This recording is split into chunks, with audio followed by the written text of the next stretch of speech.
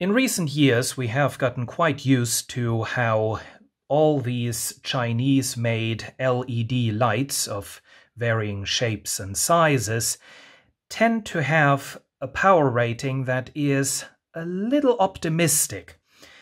This, for example, is an LED floodlight. This is supposed to be 50 watts, but as I shall demonstrate, it isn't. Now, I'm going to aim this away from the camera to hopefully avoid excessive flicker.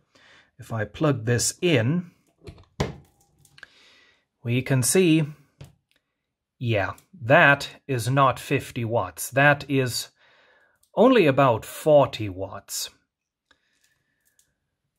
So that is an LED light, but this overly generous power rating has not been a thing only since the advent of LED lights.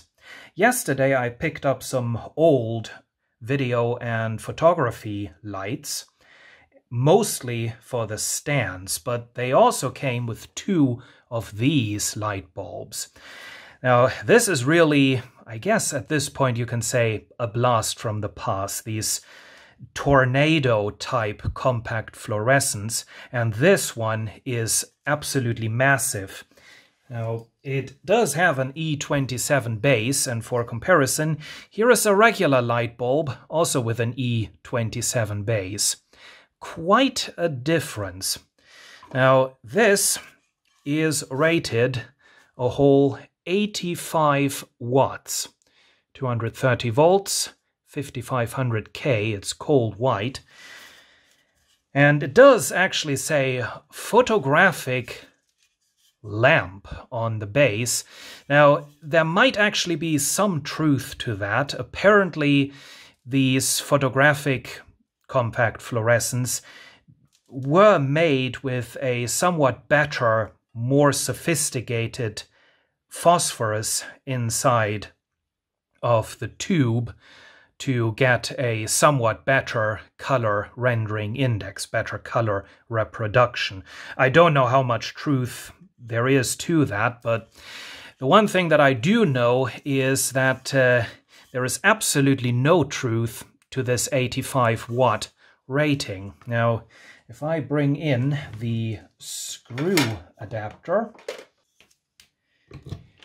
here it is. Now, should we test the old light? Yes, I think we should. So let's screw in this nice traditional, oh yes, that's nice. And 42 watts, as you can see, and this is, I think, yep, this is a 40 watt incandescent light. So, yep, this one actually consumes more power than what it was rated for. But anyway, let's screw in this one and see just how many of the rated 85 watts we actually get. This is bright. This is very bright. Surprisingly, it's not that flickery. But yeah, as you can see, 44, well, 45, let's see. Yeah, there you go. 45 watts. So that is only about half of what this light is supposed to put out. Now, if we wait for a little bit, of course, these lights all have to heat up. And now, if I think back to the days when I was using compact fluorescents, the fact that they have to heat up actually led to a behavior on my side that was not at all energy saving. When I left a room, I just tended to leave the light on, just so that when I returned to the room, I didn't have to wait for the compact fluorescent to light up again.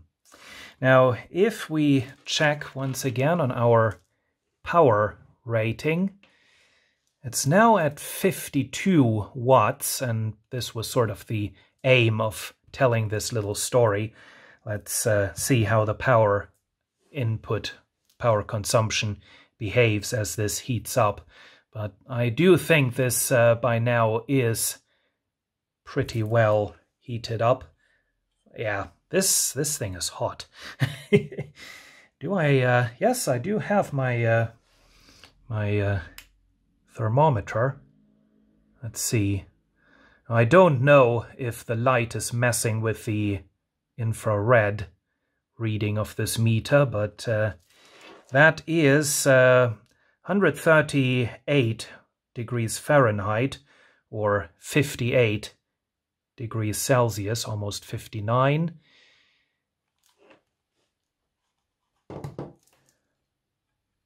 And yeah, this, well, I mean, you can still touch it, but it is quite warm. Now, the power consumption is still at about 52 watts, so I don't think it's going to get any more than that. So yeah, that is the 85 watt compact fluorescent busted. Would be more accurate if they just swapped those numbers around, made it a 58 watt. Maybe that was the original plan until someone came along and swapped the numbers to make his product look better. So that's just something to think about. Not only the LEDs are overly generously rated, that was also already a thing in the days of compact fluorescence. Thank you for watching.